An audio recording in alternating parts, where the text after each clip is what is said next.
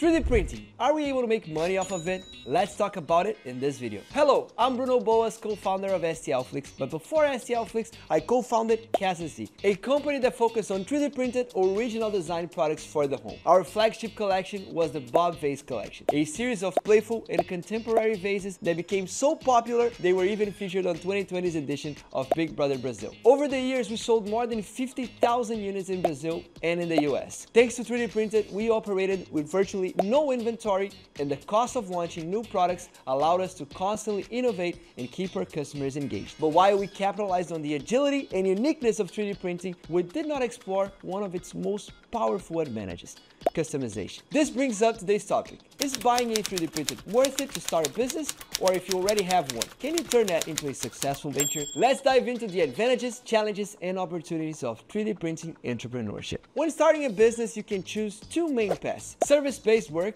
and this involves offering skills that others might not have, like 3D modeling or custom painting. It's a simpler way to start, but it's limited to the hours that you can work. Or alternatively, you can do a product-based business. Here, you can create products and scale them. And with 3D printing, you can start small, selling one unit at a time, and grow into something much bigger. At Casa Z, we follow the product path, leveraging 3D printing to design and sell creative products. But how does customization fit into this? My business partner, Lincoln, he created this laser engraved box that you could customize messages, creating unique boxes that you can gift for your significant other. And inside the 3D printing, we have the excellent example of Lumi Lua. Lumi Lua is a 3D printed moon lamp featuring a lithophane technique that embeds a photo into the lamp's surface. Customers upload their photos and add a personalized message, creating a completely unique product. And here's why it's so successful. It sells for 190 reais, that's approximately $35, with production costs that should range around 20 reais or $3.50, and it's made to order, so there's no inventory risk. Its customization creates emotional value, making it perfect for gifts. And numbers don't lie. With over 138,000 Instagram followers and a verified presence on Mercado Livre, a leading marketplace platform in Latin America, similar to eBay, it's clear that this product resonates really well with the audience. So let's talk about the advantages of 3D printing. The first one,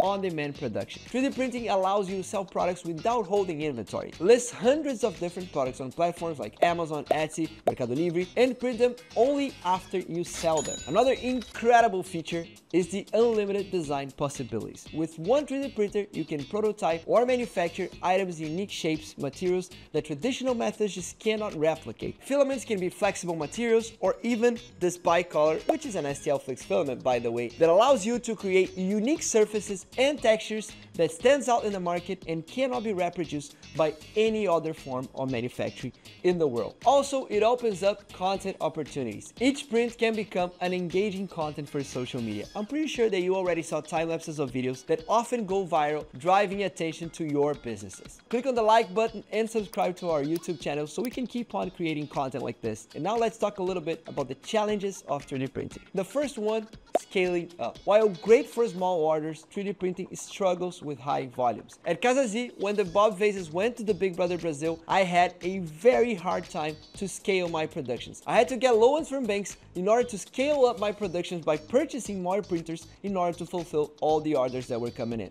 ultimately making this business not very profitable in the end of the day. Another very important topic is the learning curve. It does take time for you to master 3D printing, but tools like the STL Academy Print Like a Pro course can shorten this curve. With the right guidance, you can start manufacturing sellable items in just a few weeks. Another very important aspect is the competitive marketplaces. Platforms like Amazon, Etsy, eBay, they are crowded, so success requires more niche products or added value like designs or services with painting, customization, things that we mentioned in this video. So to wrap it up, buying a 3D printer is a guaranteed path to wealth? Obviously not. It's not a franchise, it's not a get-rich-quick scheme, but if you're willing to innovate and build a real business, 3D printing can be a powerful tool for creating unique and scalable products. If you're ready to explore this opportunity and you want to move ahead, we have the STL Academy courses like the Print Like a Pro and the Zero Revenue Method that are a fast track to your journey into 3D printing entrepreneurship. Let us know in the comments below what topics you'd like to cover next. And don't forget to like, share, and subscribe for more insights on 3D printing and entrepreneurship. See you next time.